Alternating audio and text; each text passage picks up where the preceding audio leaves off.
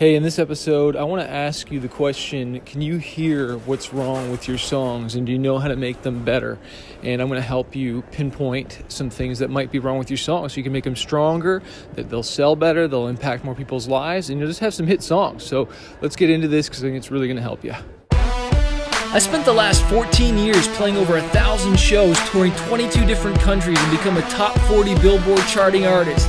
I fired my record label to go out on my own as an independent artist to market and release my own music, selling thousands of albums and millions of streams. The question I always get is, how did I do it without a label and sell even more music? This podcast is here to show you the way. Join me and follow along as I learn, apply, and share marketing strategies to grow my music business and a loyal fan base. Hey, good morning, good afternoon. Hope you guys are doing awesome. I've been working on a new song. This song, I think, is going to be a hit. And it started with me just recording it in my car, just an idea.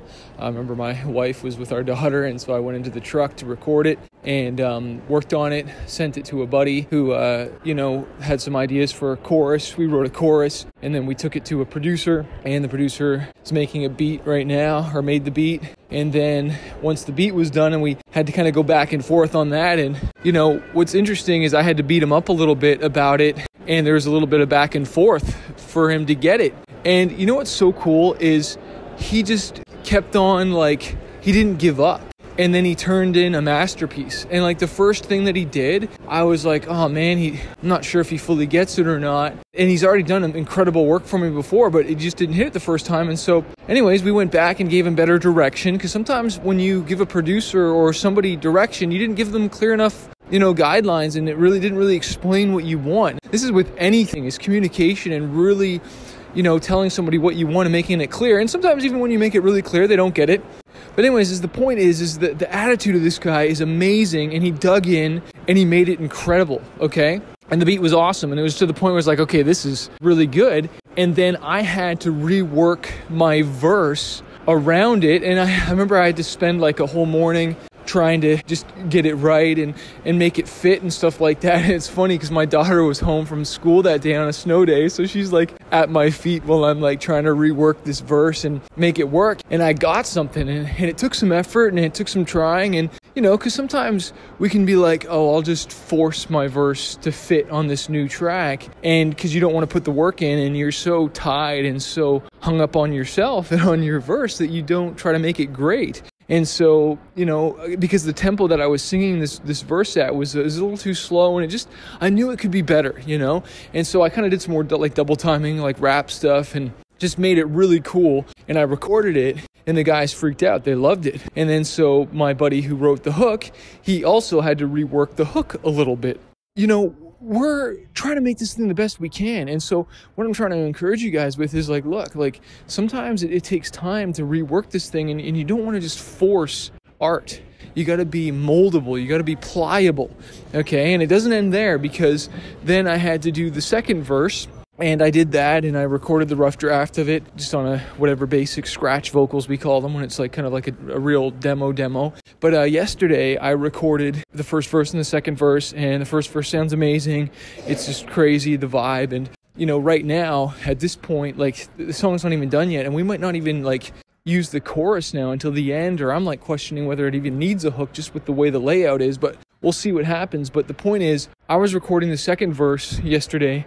It was a little harder because it was there's too many words in the song. And anyways, I got it done and it sounded cool. But then the producer emails me back after I sent him. He's like, yeah, everything sounds really great, man, but the second verse, you sound a little tongue-tied. And I was like, dude, that's so weird, because I was struggling with it and I knew it didn't fully sound right. And so I'm going to go rework that, okay? And I could always be like, no, it sounds fine. And, when you're cramping on my style, man, and not being willing to be flexible, when already I knew it, I knew, because there was something with the S's and just the way it was coming across wasn't as strong as it could be. And I don't want just verse number 1 to be awesome. I want verse number 2 to be just as awesome, because I want a hit song. I don't want just, mediocrity here. I want this one to stand. I want this one to get millions of streams, and I know that's putting the extra work. And so I just messed with the syllables and moving some things around. So I'm going to do that first, but then I'm going to go a little deeper, and I might even just rework the whole thing and just completely different words. And I won't mess with the melody maybe too much, but I'm just going to see if I can just beat it now, because I don't want to just try and make this thing fit, you know what I mean? Because if it's not the right melody or it's not the right vibe, I don't want to mess with it. I just want it to be as strong as possible. So what's interesting is I felt like emailing my producer back and saying, you know, that's why you're, you know, successful, and that's why you're doing so well, is because you pushed back on me. You know, you didn't just hit record. You didn't just go, oh yeah, that's great, man, let's just move forward, let's just put another song out there. No, because he's going to put his name on this too, and he wants it to be the best song as possible. And so I really encourage you that when you're working with people, if there's not a little bit of pushback, and I'm not just saying pushback for pushback's sake, I'm saying pushback that's like legit reasons, like, hey dude, this really could be stronger, you know what I mean? And sometimes you'll have disagreements on things, but like at the end of the day, man, like you should be on the right path. And it depends how seasoned somebody is and how much more, you know, I don't know if the word's professional, but just experience they've had. They might see things that you've never seen before, and you need to kind of like look at that and say, okay, yeah, no, I really want that. You're right. Let's change that. Let's fix that. It's funny. I see artists that are new and honestly not successful, whether it's, it could be a guitarist, it could be a drummer, it could be a bass player. I'm going to say all three, but it's funny how the bass players get hung up on the bass, and the guitar players get hung up on the guitar parts, and the drummers, the drummers get hung up on the drums. And honestly, man, from my experience, I'm not a drummer, I'm not a guitarist, I'm a songwriter, and that means everything is encompassed. So I try to look at the whole song holistically. Obviously, I'm a lyric guy, so I hear that and I hear melodies first. But I'll be straight up, man, if you don't have a good song written, the song, the lyrics, the melody, then, you know, the track can be almost anything. It has to be right, but a good song, it comes down to the song writing and the lyrics and the layout of it. Like a lot of times the production behind it can change. It's easy to, you know, sub in with something different.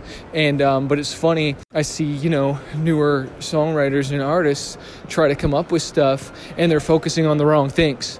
And so maybe you're getting caught up on the snare sound and, you know, the guitar sound. I'm not saying that stuff's not important, but I can almost guarantee you that's not the problem with your song. It's the song itself. Like it's probably the lyrics, it's the melody. It's not clear enough. It's not catchy enough.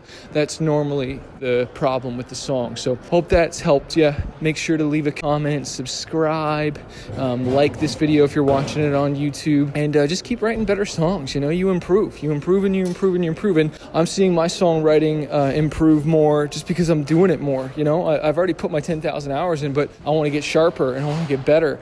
And, you know, it just takes time. So, hey, keep at it. Never quit. Peace. Hey, thanks so much for listening. Make sure you hit that subscribe button and also leave a comment or a review and let me know how I've helped you or what other topics you want me to cover on this podcast. I always read them and it always inspires me to hear your story. And also, if you need more music marketing help or you just need more coaching or you need your questions answered in a deeper way, I have a coaching program called Fanbase University. Go to fanbaseuniversity.com to sign up, because on the 12th and 24th of every month I answer all your questions, coaching my students, plus you get access to exclusive video training on how to market your music and grow your fan base. Go to fanbaseuniversity.com and start your trial today, and I look forward to helping you grow your career. Cheers.